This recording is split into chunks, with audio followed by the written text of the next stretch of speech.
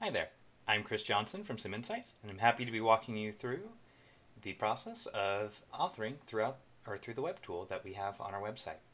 So to begin, first you're going to want to go to siminsights.com, then you're going to hit this Try Now button. This will redirect you to the sign up process, or if you already have created an account, which I have in my case, it will automatically transfer you to here.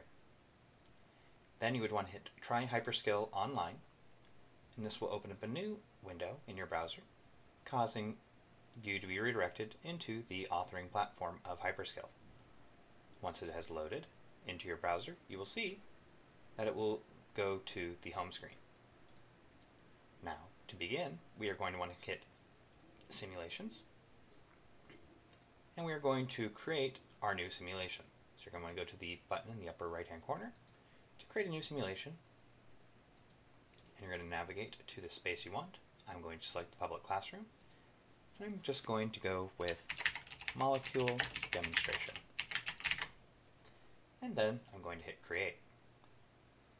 Then you can select your created simulation, where you can edit your simulation, copy, delete, share, or experience, or rename your simulation here. And we're going to go into edit, because otherwise this is currently an empty space with just the classroom. This should quickly load and put us into here, and we will then be within the space.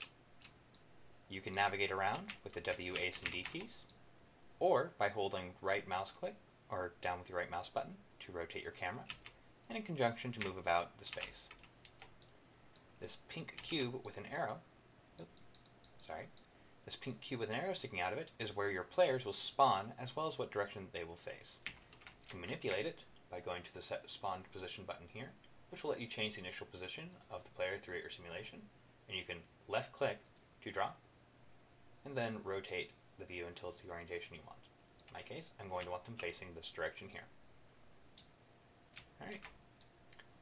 So with this should conclude how you get started within the simulation editing process, and I will go over how to bring in the assets as well as walk us through the initial settings for our project. Thank you.